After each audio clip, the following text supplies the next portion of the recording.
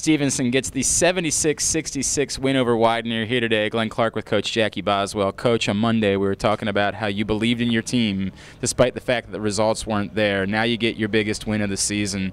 What has changed over the course of the last couple of games that your team is playing their best basketball? Well, I think that they're just really believing that they're the team that I think that they are. They've come back from break with really very different attitude as far as, yeah, I think we can do it. And then you get that one win, and then it's like, yeah, I know we can do it. And so hopefully this is just one of many to come. We got a run we can make, I hope. And but they're working really hard. I couldn't be, more proud of them. Just happy that the results are finally coming in their favor. Let's talk about what you said at halftime, because it was a 9-point game, and before I could blink, you guys were ahead.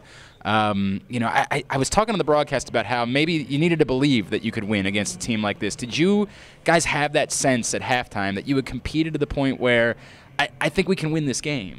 I think we did, because really the first half for us was a lot of missed easy shots. So we really just focused on that, the fact that we were able to get those easy shots. If we could get a couple of those to start the third quarter, that was very similar to what happened to us at Albright last week. We did get 4 straight layups, and we missed 4 straight layups. So what we tried to do is focus on capitalizing off the experience that we already had last week, and I think that we did that because we came out and scored 8 straight points, I think it was. And so again, just learning from those experiences. They're listening. They're wanting to do the right thing, and that's all you can ask them to do. Well, it helps when you get 27 points and 20 rebounds from Olivia Coleman. Did you know immediately? Like, it seemed like the first time you went to Layla, it was a quick, like, okay, we got to get Olivia back on the floor. She's just playing too well right now. Well, she's always been playing solid defensively for us all season. So the fact that she could really step up and do what we've always known she could do offensively too, and really put both halves together. Yeah, we had to leave her out there, and just couldn't be. I'm happy for her too. I'm happy for her. Well, Coach, congratulations! It's a fantastic win today.